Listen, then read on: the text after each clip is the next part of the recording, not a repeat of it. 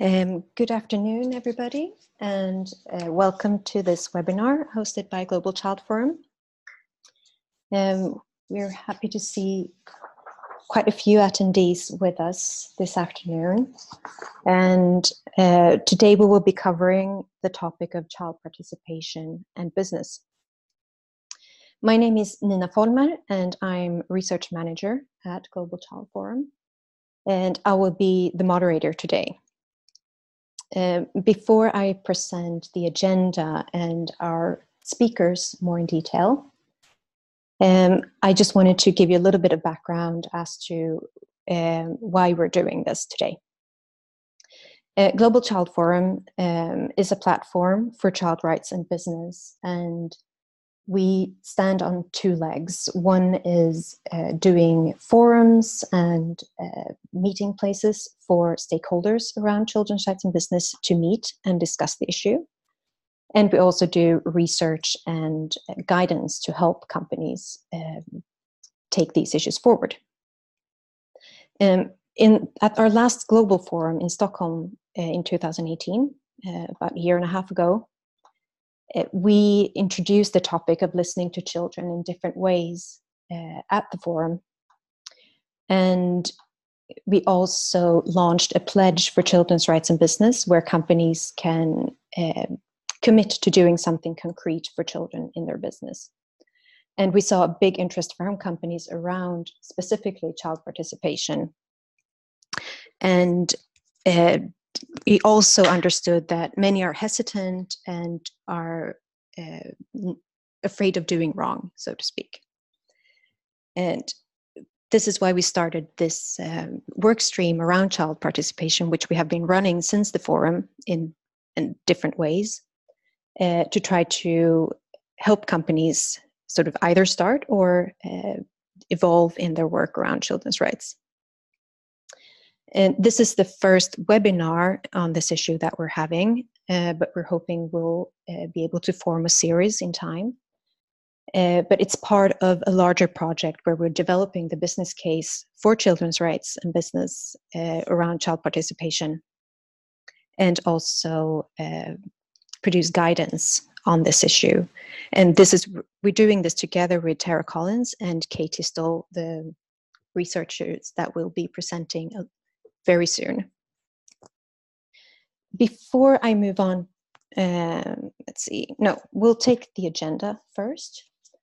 So basically today we will have two presentations. The first by Tara Collins and Kate Tisdall, who will introduce sort of theory and practice on children's rights. And we'll also have a more practical presentation from IKEA on the corporate perspective on these issues. And the last part of the session will be a Q&A where you in the audience will have the possibility to ask questions to the presenters. And you will have this possibility throughout the presentations. So you can use the Q&A function, which should be in the bottom bar of your window.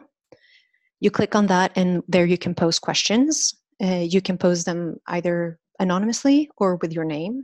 And you can also vote for each other's questions so that we can see which ones are the most popular.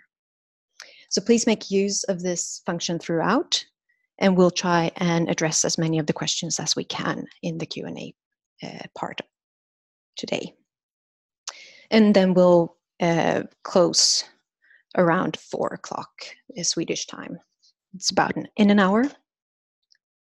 But before we start, we just wanted to gauge the experience in the audience today. So we will publish a very quick poll that you will be able to see on your screens now, where we would just like to understand sort of what your previous experience with child participation in business has been. So you have 4 options there that you can just click on very quickly, just to understand also for the presenters where we stand today as a group. See voting going on, that's excellent.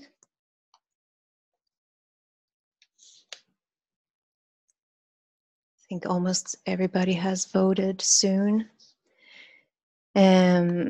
So we have nobody with extensive experience, it seems, a few with some experience, but most seem to be in the sort of familiar or unfamiliar with the concept. So thank you for answering that. And now I want to move on to the presentations. So the first presentation will be by Tara Collins and Kay Tisdall. Tara is the Associate Professor in the School of Child and Youth Care at Ryerson University in Canada. Her professional experience spans across university, government, and NGOs.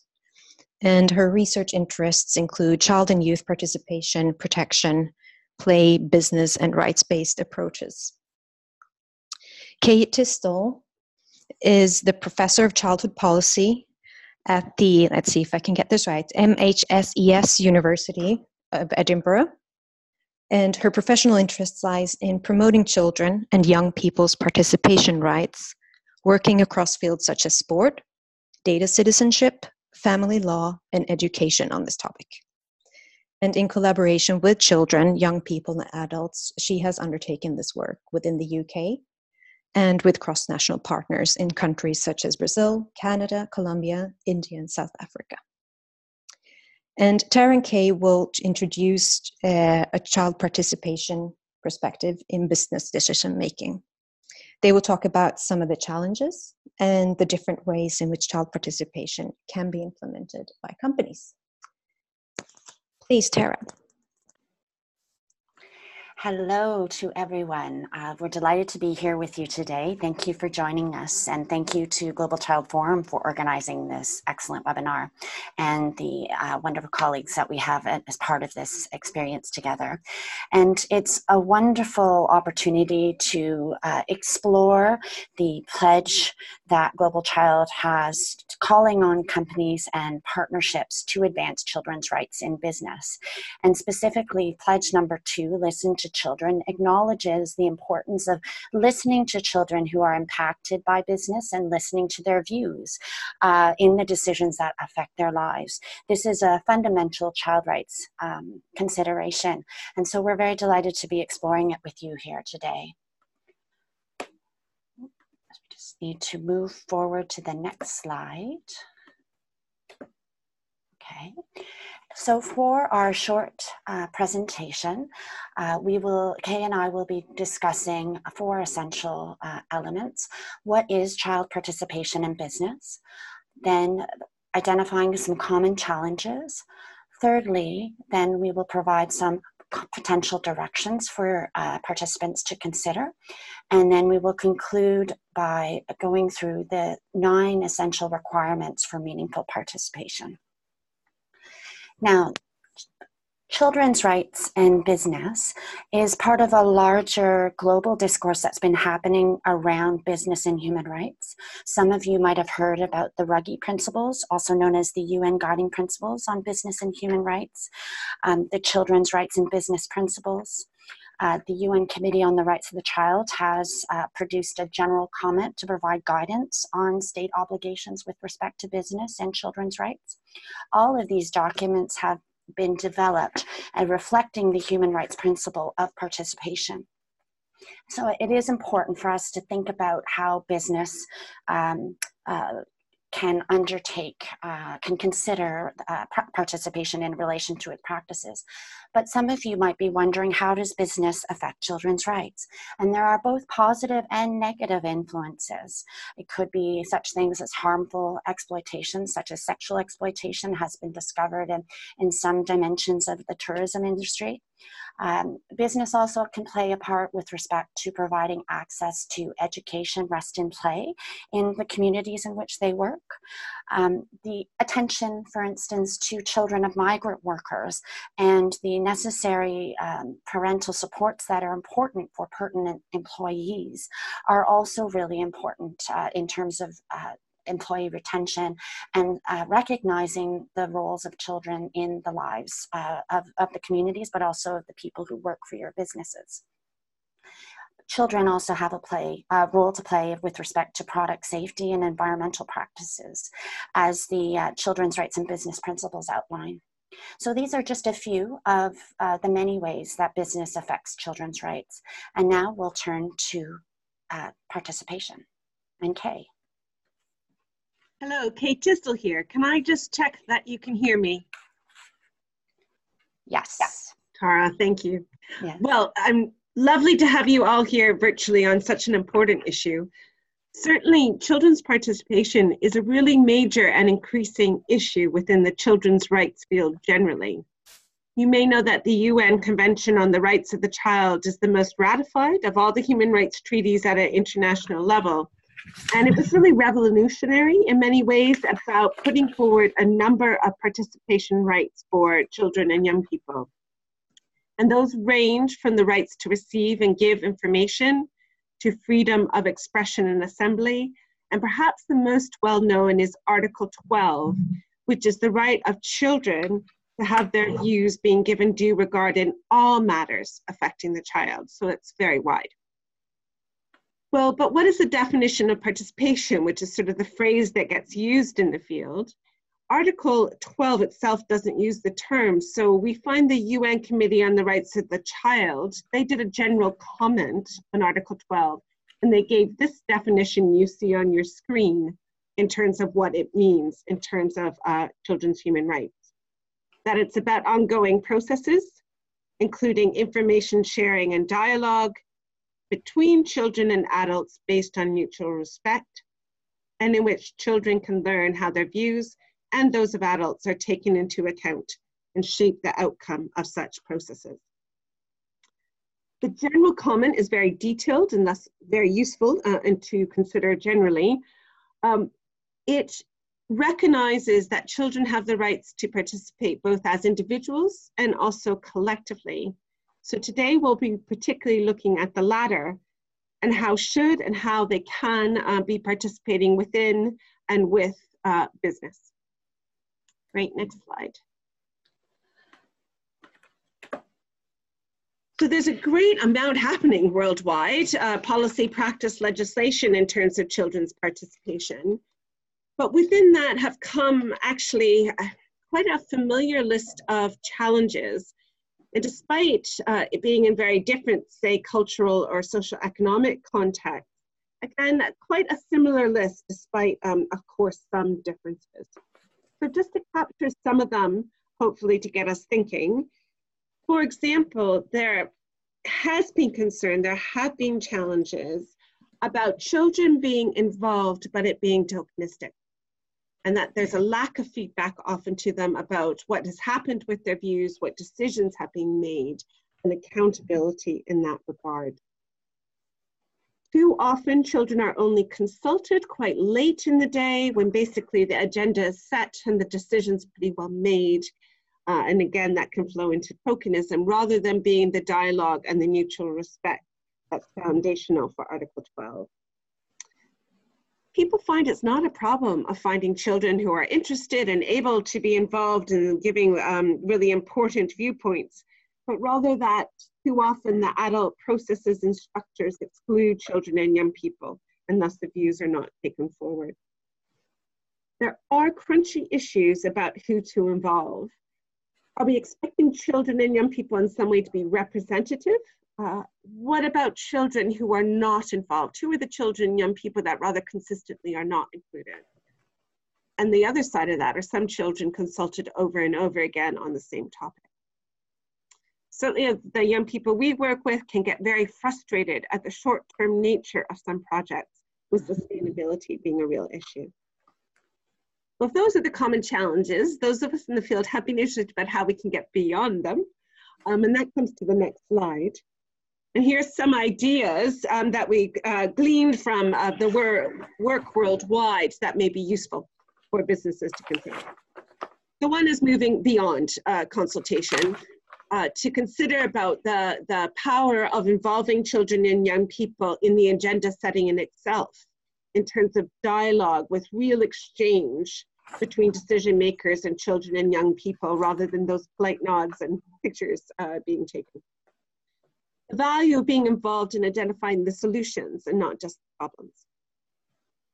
Given children and young people are all too familiar with nothing happening, we found from experience the advantage of certainly quick initial feedback. And children and young people I work with want it in 2 weeks and at most 4 weeks about what's going to happen.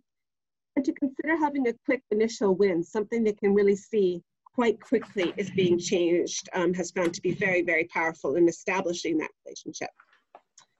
We find that children and young people can and do understand if something is not possible, if it's explained well and with respect and they're in dialogue. But if adults say something is going to be done, is it? And that comes to the accountability issue. Third point, children, of course, have busy lives in whatever context that they do live in, raising a whole number of questions to consider, like what are children getting out of our invitations to have them involved? Are we going to pay them, at least pay back their expenses or loss of working time? What about their developing their skills personally, perhaps a meaningful accreditation? So really thinking about, you know, what are children getting out of their involvement that we're asking them to participate in? Thinking about timing, you know, are we thinking about what times children and young people want to participate when they are available to? What about children being able to opt in and opt out given their busy lives? Recognizing relationships. If children are engaged over a bit of time, which does tend to be more productive, then we need to think about issues about trust and fun and even more consider about ethics and safeguarding issues.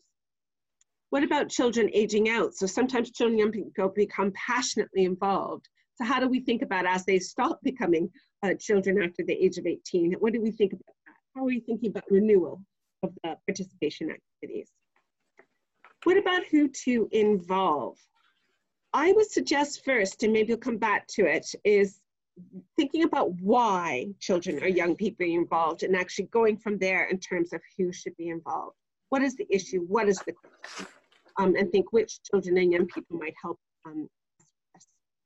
You might want a large number to be demographically representative, or actually we're increasingly finding how useful, productive it is for everybody to think about children and young people having particular expertise and coming on as advisors about child-led research that in turn may reach out further. We have found recognizing children as generators of knowledge, really changing around the power relationships in terms of children participation, again, very productively, and addressing that adult side. I think the last point on that slide to emphasize is, as I'm saying, there actually are wonderful partners who engage children and young people in amazing ways. So it's not really a question about children and young people being able to participate. It's more the question whether the adult individuals and the adult systems are ready for this. And actually spending as much time ensuring that the adult side is prepared for children and young people's participation and is going to engage with it is a key aspect of the solution. So over to you, Tara. Yes. Thank you, Kay. And just, oh, there we go. We've got this next slide now to offer some ideas of how children's participation can be incorporated into businesses and their activities. So in terms of one idea, picking up on some of the pieces that Kay just shared with you, it is possible, for instance, for a business to set up an advisory committee of young people to advise on particular aspects of the business. For instance, in relation to corporate social responsibility, or as Children's IKEA has done, and we'll learn a little bit more in a few minutes, how young people advise in relation to product development. Another option is agenda setting days, where young people can help set priorities in relation to children's rights that business may want to focus on. So, for instance, one example is the company Telia that had a board meeting with young people. There's also the option of involving young people in monitoring and evaluation. where certain aspects or many aspects of business activities can be evaluated, assessed to determine how the business is affecting children's rights and how children's rights can contribute to the business. And the children's involvement should be in relation to issues that are important to them. Complaints and accountability. Now, the idea of accountability is important to young people in order to respect the definition of participation that Kay described earlier. And these mechanisms are important so that we can hear what a young person or young people are saying about how the business is affecting them. And it's important that this be accessible, not just to a particular child or a group of children, but we have to pay attention to the fact that children are very diverse. And so are we recognizing that diversity and providing the supports necessary for these mechanisms to become available? So for example, a grievance mechanism in a local supply factory in Bangladesh was particularly helpful and accessible to children. Lastly, we have the other direction of when a particular business change is proposed, a child rights impact assessment should be undertaken.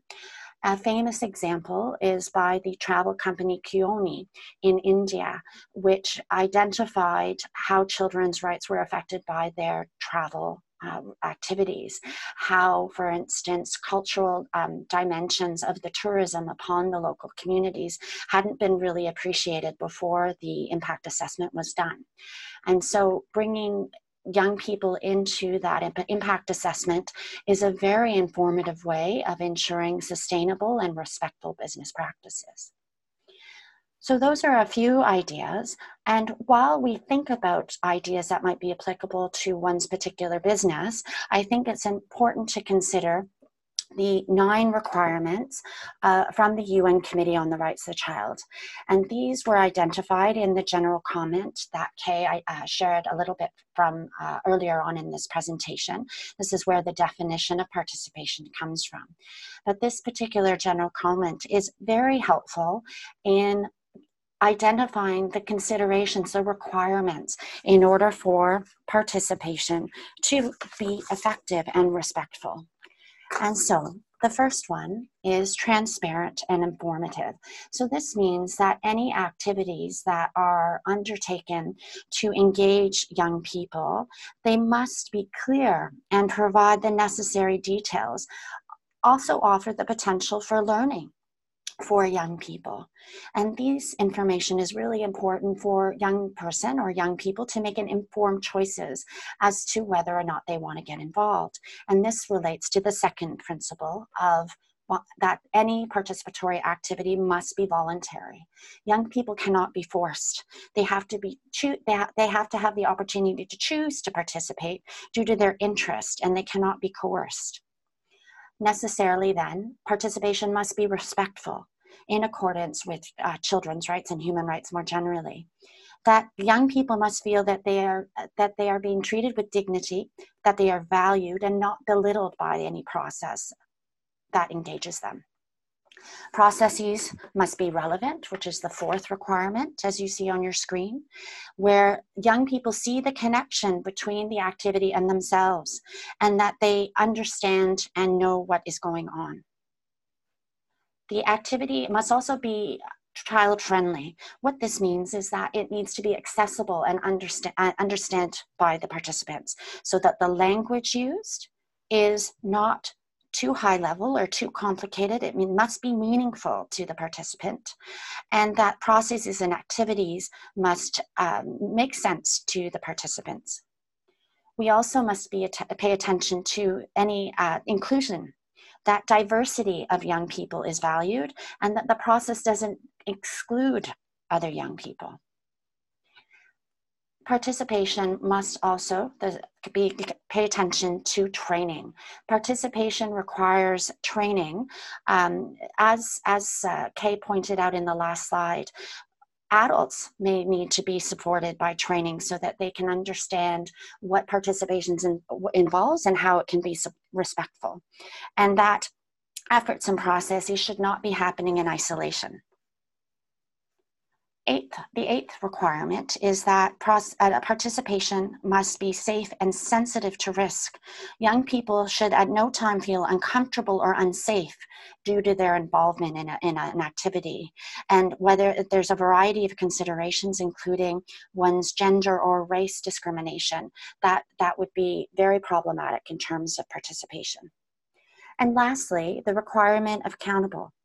It's important that young people feel that their contributions are being given due weight in the language of Article 12 of the Convention on the Rights of the Child, that our processes and activities are responsive to the contributions that are made by them, and that they're not ad hoc and collecting views and then nothing happens. A lot of young people that we have worked with express a lot of frustration about participation where there's great intention, but then no follow through. So it's very important to respect it's very important to respect the accountability dimension as the ninth and final requirement for participation.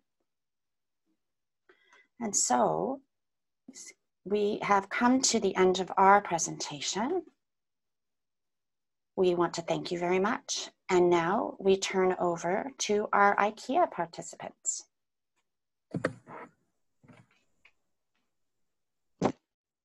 Thank you, Tara and Kate. That was very insightful. And as Tara said, we will now turn to IKEA, who say, for example, that children are the most important people in the world. So we'll hear about how that works. We will hear from Julia Olofsson, which is the Global Human and Child Rights Manager at Ingka Group, which are operating the IKEA retail in 30 countries. And she leads the work on integrating the children's rights and business principles across the company. Julia also has a background with UNICEF Sweden, supporting companies on respecting children's rights in their operations. Magnus Thuvesson is Insight Leader in Children's IKEA and is responsible for all the activities where the company involves children in their product development processes. And Magnus has, among other things, worked on building a competence center containing knowledge from experts and children, frequently involving children directly. Julia and Magnus will provide a corporate perspective on child participation and speak about child rights at IKEA, how IKEA view child participation as a key element and part of their strategy and roadmap going forward.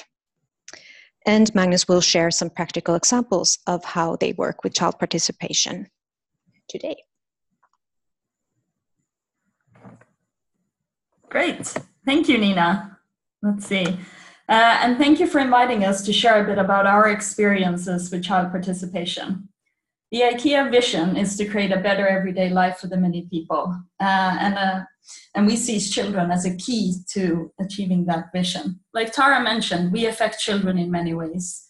And we know that they are a key stakeholder for us as members of the community where we operate, as users of our products, as family members of our coworkers, and as future coworkers and IKEA leaders. And so our point of view on children's rights is that we always strive to act in the best interest of the child. And this has sort of been an ongoing work for many years of defining what does children's rights mean to us and where do we want to go. But this has been this sort of guiding star for us. And this is what we will talk a little bit about how that relates to our child participation work today.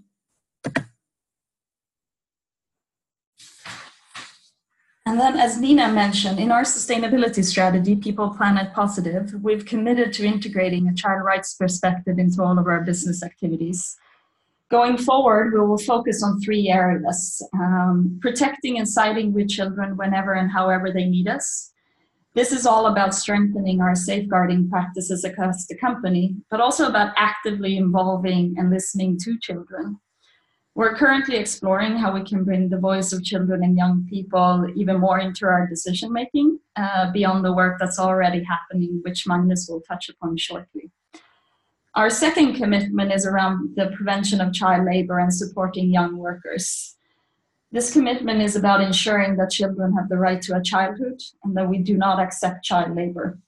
But we also want to do our part in working together with our suppliers in supporting decent work for young workers by providing appropriate learning and working opportunities whenever that's possible. And then our third commitment is to inspire and enable children to develop through play. We want to create a global play movement around the world that emphasizes play as something vital for every child's development. We do this through our range and through our stores, but also through the work of the Real Play Coalition that we're a founding member of. And then before we dive into some of the more specific examples of child participation, I wanted to take a moment to mention child safeguarding, as that's what we see as the foundation for responsible child participation. We have a zero tolerance policy for abuse, violence, and exploitation when it comes to our engagement. We've developed an internal guideline on participation and safeguarding for all IKEA co-workers and business partners that are involved in engagement activities with children.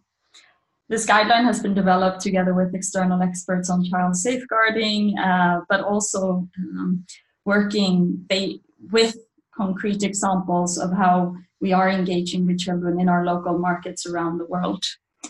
The guideline is accompanied by a training so that before any engagement activities take place, we want to ensure that the adults participating know how to meet and engage with children in a respectful way. This is something that was started with our product development teams, but we are rolling it out to relevant functions now across the company. And this is really about ensuring that all children that we meet are respected, safeguarded, and protected when they are interacting with us. So that's a little bit about just our thinking around children's rights and around child participation. And now I will let Magnus talk a little bit more about the specifics on how do we actually do it. Thank you, Julia. So I'm Magnus Thuvesson, and I work for Children's IKEA. I am now talking to you from a very small town called Edinburgh, south of Sweden. And just to explain how small that town is, I can say that it has only one and sometimes two taxis. And then I'm talking about actual cars and not companies. So, but this is also where IKEA once started, and it's still where all the products are developed. So the lifestyle here is that we live on the countryside, most of us, and we go to work, we meet people from all over the world, and we then try to furnish your homes. And the product development company that I work for is called IKEA of Sweden, and then Children's IKEA is a department, and we develop products for children and their families. It's not only toys, but changing tables, wardrobes, beds, and so on.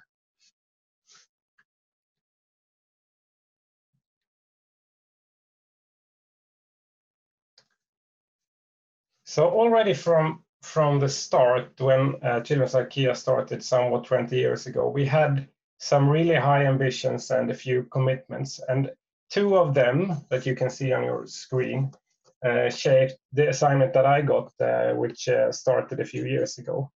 Because before that, we've always said that we create products based on knowledge and that we do it from a child's perspective. However, the way of doing it and our tools and working methods changed over time and was never really systematic. So I then got the assignment to do something about this and to level up and to take these commitments seriously.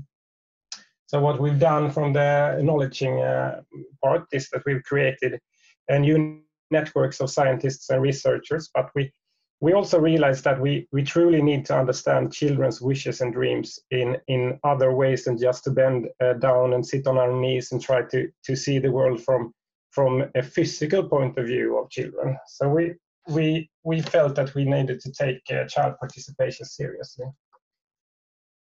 So what we've done is that we have created two initiatives where we interact with children. So one is then called Kids Lab and the other one is called Kids Panel. And the Kids Panel is online, and we interact with children in the age of 8 to 14 in different countries. I will get back to this a little bit more. And then the Kids Lab is where we meet children in groups and discuss and get valuable inputs that then affect our decision going forward in the product development processes. And the Kids Lab we've been doing so far in Älmhult, this little town that I described, and Shanghai, a little bigger city in China. So I'm going to change slide. Yeah.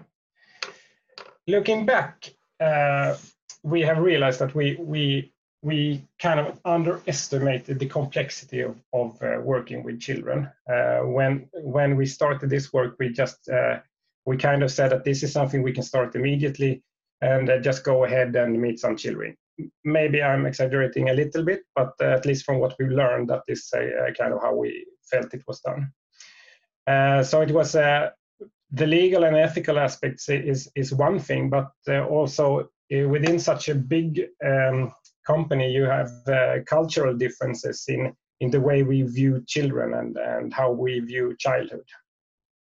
So on top of all the safeguarding routines, we have set together a small workshop that everyone that wants to get involved in the activities must attend, as Julia mentioned. And this ladder then is something that we use to discuss how high we will come in the specific workshop or Kids Lab that we are planning. We have realized that we will need an IKEA version of this because it's too many steps, and we tend to only discuss what actually tokenized mean. Also, very few being native English speaker. But it does its work, and we have a few examples where we think that we have kind of made it to, maybe not to the top, but quite high. So this is a project that we've been running for a few years now, and it's actually a sketching competition. And then there is a little bit of, we get some favorites from each countries, and then we do some kind of selection, what will be producible or not. And then we decide this year it was 5 winners. And I can tell you a little bit about from the designer. He is Darren, who made this beautiful rainbow. He's 5 years and he's from China. And his comment to his design is like this: I like to draw cars, airplanes, and robots, and I love rainbows. It can get cold in the sky, so Rainbow Kids has warm socks on his feet. Such a wonderful thing to think about the rainbow's cold feet. And the Happy Monster. The little monster it's called here, but Thomas from Greece, he says, my happy monster wants to hug everyone around the world. I hope that this little monster will help all children sleep snug so that they don't have scary dreams. So this project is sort of designed to take children into the development process, but we want to do it on as much of our range as possible. So this is one of the earliest Kids Lab we did, and it is also an early Kids Lab in the process. Because usually, or sometimes at least, we have prototypes to test. In this case, we did not. We just knew that we were going to do some new play range, and it was we had some rough ideas about that it could be connected to food and kitchen. So this is then where we use the existing range, and we met quite small children, so we needed to do in a child-friendly way and discuss whether they cooked at home, and we got some good input on how to for instance, design a new kitchen, which became the outcome of it. And the next one, I won't be able to speak very much more about Kids Lab, but the other initiative we have is then the Kids Panel, and this is in 3 countries, and it's a good way to get fast and international input. And since we're working with the same children, we also have the opportunity to get back to them. So the team, for instance, the team working with children lamps did then a sprint process together with the children. So starting with asking the children for their favorite lamps, or they browse the web and they post it, and they send it through this app. I might add, because we do this together with the research company, so the children don't see each other's answers, and all interaction is being done by professionals. And that's the same thing when it comes to Kids Lab. We always work together with trained, for instance, teachers or other people that have, they are the one interacting directly with the children. And they also help us phrase it in a way that is understandable to the children and engaging. So back to the lamp, then they gave us a good kind of mood board on lamps they liked, and we asked them why they preferred it. And it was about feeling safe at night, being able to set moods and tweak and personalize it. So then we put this together as a brief and gave it to a designer who came up with a few sketches, and we sent it out to the children, and then they got to give reviews on the designs, but also vote which one to go for. And then the children got to decide. So we went with the one that got the most votes. And then I think I've done it a little bit already, but I was asked to speak a little bit about the challenges. And I think I started to say that we kind of underestimated how complex and multi-layered this is. But then also along the way, I think that if it could be a problem if the one who takes a decision, they underestimate it, and then you go on and try to do it, and then you kind of get bumps in the way. So I think that the biggest risk and the biggest challenge is that you could then sometimes feel tempted not to do anything at all. So it's not at all hard to set up a workshop and interact with children, but if you want to do it responsibly, it becomes much more complex and multi-layered. So then a risk would be that the people taking it seriously will come to the conclusion that they won't do it because of the complexity. And then the companies that does it without thinking about the complexity will be the one who carries through. So, but we have carried through. We meet challenges every day. We work with it, but we feel that we have a foundation to work on, and we've done some work. And I think that you should never compromise on the safeguarding side. But when it comes to the results you get, and you can and the methods, you will get results you didn't even expect. So the most important thing is to start interacting with children, because you will learn and develop, and you will see things from a new side. So for Children's IKEA, this has been a true success. And I have one more slide, which is hej då. It's Swedish. I think a few of you understands. It's goodbye. It's not goodbye yet, but our part of the presentation is at least over.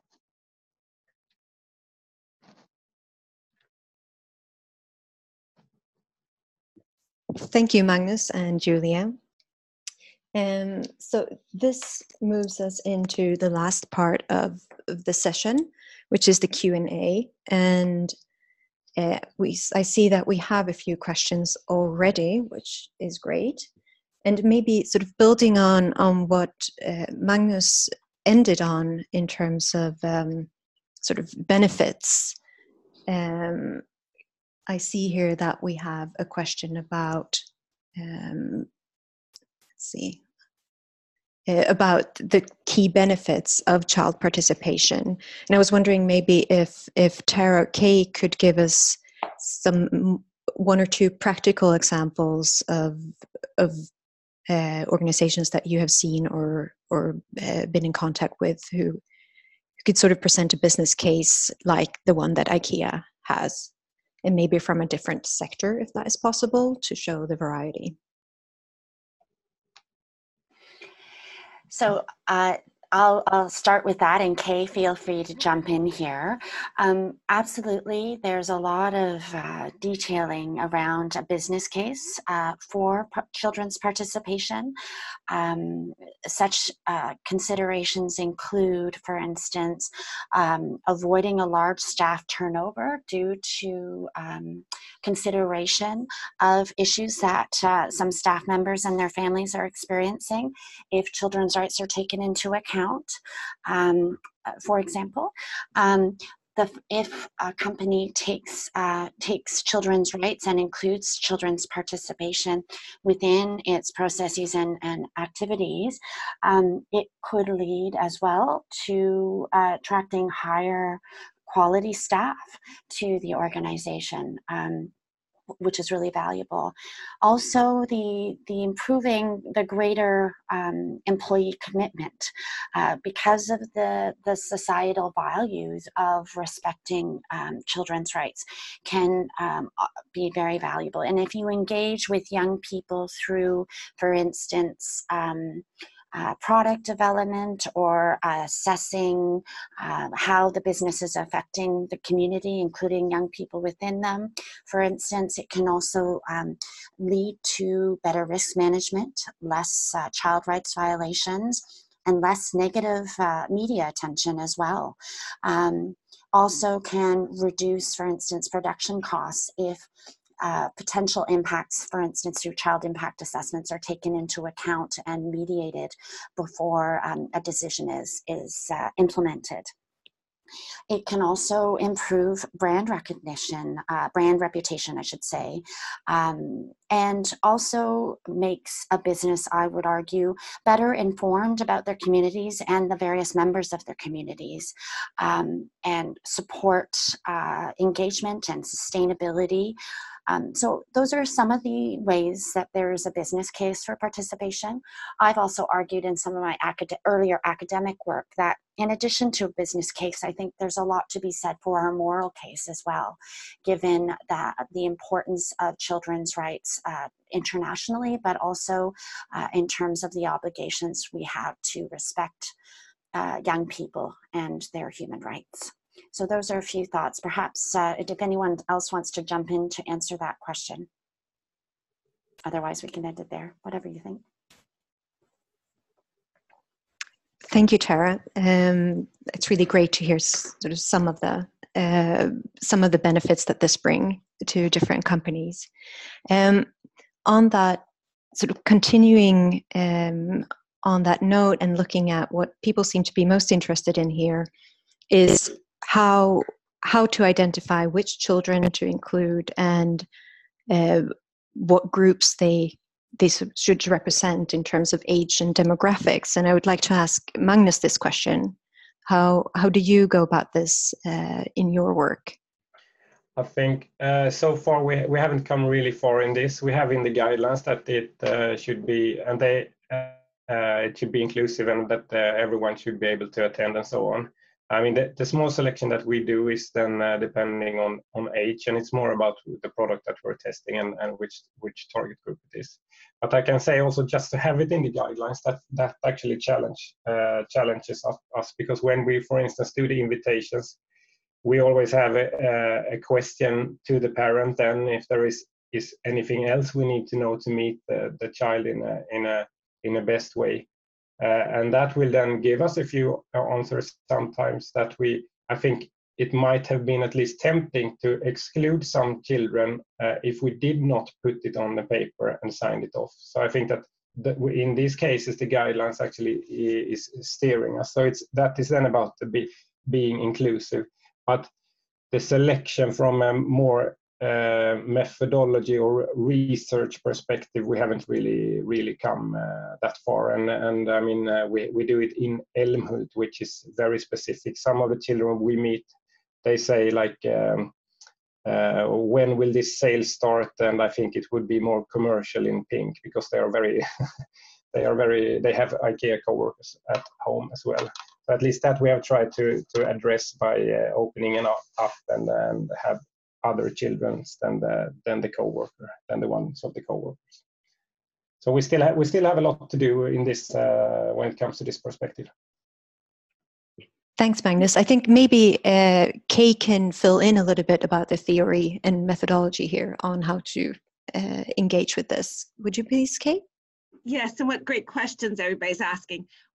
I suppose I would suggest, and Magnus was alluding to that, is taking that step back about if you're initiating the participation, what is it for, what is the issues, and actually then thinking about which children should be involved, and when you're thinking about that, then bringing in, of course, the issues about not unduly excluding some or discriminating against others.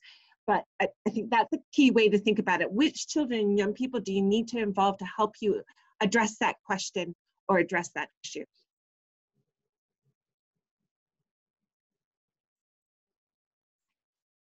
Thank you, Kay. So if we move on, I think something connected to this that I hope Julia might be able to start helping us answer is how can you find how do you train employees on this? And maybe connected to that, I also saw another question about how can you find training to learn more about this if you want to start, if you have any tips there. Sure, I can at least try and give a little bit of insight of how we went about it. For us, I think there are two parts to this training, really. One is really looking at child safeguarding across the company, and then one is specifically focusing in on these engagement activities that we do with children. And Magnus, feel free to add in on that specific part. But on the overall safeguarding is training. We went through an internal work where we identified what are the relevant functions that either come in direct contact with children today or come in direct contact with children. So we did that. We also then invited external experts. So we've been working with UNICEF, who has come in and provided that sort of framework around how do you do child participation and what are the important things to think about. But then we also invited them to challenge us on our safeguarding principles and our safeguarding routines. So I think it's good. One is you need to have that internal engagement and understanding of why we're doing it. But then it's always good to team up with experts. One, to challenge yourself, but then also second is that it's always good to bring in the outside perspective on what are the important things. Then we did specific training, and that was sort of the overall general training for people that we expect to work in their functions. But then we also had specific trainings for people that are running the kids labs, for example, which Magnus has talked a little bit about. And all of this was based on quite a lot of research and discussions, both internally, but a lot with external experts. And they're based on the 9 requirements that Kay showed earlier on meaningful participation. And is it okay if I quickly added in something? Sure, go ahead. Yeah, Kay here. Just the advantage in many of our questions about thinking about local partners, I think you're talking about UNICEF was a really useful partner. Yeah. I think often I'm looking at that question too about involving, parents and children wanting to accept your invitation. And I think that value of local trusted partners that you work over time who have those really good contacts with the children, the parents, and their trust, that kind of partnership and sharing of expertise and issues can make a difference. So that's how I would work. When I work in Brazil, I'm working with local community organizations that have that relationship with the children and the parents and will be there after I leave. That was my contribution. Yeah, if Tara here, I would also buttress that point. It is really important that in whatever context you're working, whether it's head office or in various countries of activity, that there are a range of local partners, whether it's local schools or local community development organizations, academics, others, and young people themselves who are very active leaders can support, as well as engaged in the community, can play a part in that.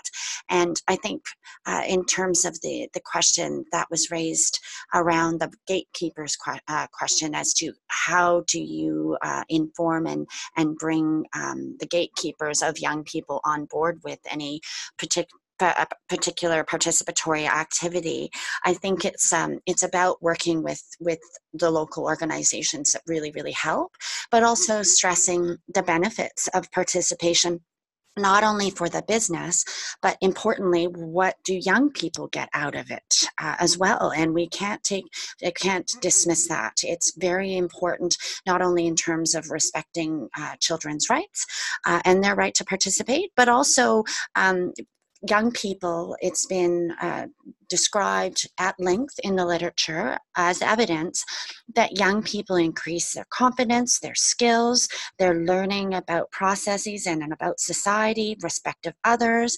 They like to serve the community. They like to meet other young people through such activities.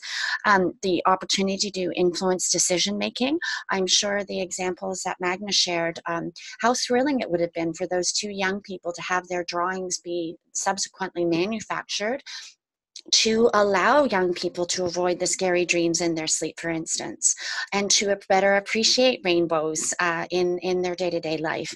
So it supports civic responsibility, among many other things in terms of citizenship and the like. So those are just a few quick examples and benefits of participation for the young people themselves, since we've already talked about the benefits for business.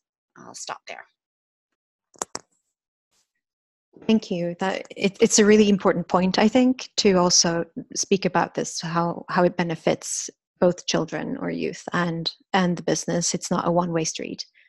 And I think we're starting to run out of time, but we have time for one more question, I think. And we have one here that I see we have not been able to get to about and that's a question directly to IKEA about how you consult children in your human rights due diligence process. And I'm thinking here it looks like a supply chain question, so maybe it is for you, Julia. Yes, thank you. We don't today. Children's rights is one part of the human rights due diligence process that we do, but we do not consult directly with children today. It is something that we are looking into. How do we do that in the best possible way? But as Magnus also mentioned, this is something, the work that's been happening from the product development side has given us a lot of insight and lessons. And now we need to look at how do we take those lessons learned and transfer those into other processes that we have within the company. Great to hear that we all can learn and develop, even though IKEA have come far on this. There's always things to improve on. Absolutely. I think it's time to wrap up. If there is any question that we have missed, we will make sure that we try and answer it in a summary that we will send out to all of you participants, I think during next week. So we make sure that everything is covered, even though we didn't have time right now. I want to thank all of our speakers for sharing their experiences and their knowledge about this, and also to you in the audience who had such great questions and kept the conversation going. We will send you an evaluation tomorrow, which we hope that you will help us answer, as that will help us to improve, as this was our first attempt at this kind of a webinar, and we would appreciate your thoughts on what you liked, what you liked less, and how we can get better. So I think we will end there. Thank you all very much, and we wish you a pleasant evening or rest of the day, depending on where you are in the world. Thank you, and bye.